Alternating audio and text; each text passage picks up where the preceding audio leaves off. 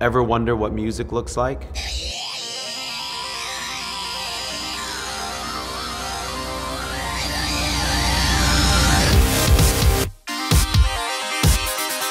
As choreographers, we just take that emotion that we feel when we hear the song and we try to paint a picture of it through dance.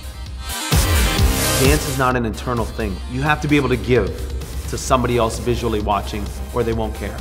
If they don't leave with some type of emotional feeling, whether it be you cry or you laugh or you jump in the air for joy, then it becomes movement and we haven't done our job. What you're doing with your movement is having a conversation with the people and telling them something. Whether it be your eyes or just slight movements, you're talking to somebody. We've been lucky enough to look at dance as entertainment rather than as just a style or something. We always like to have a wow moment.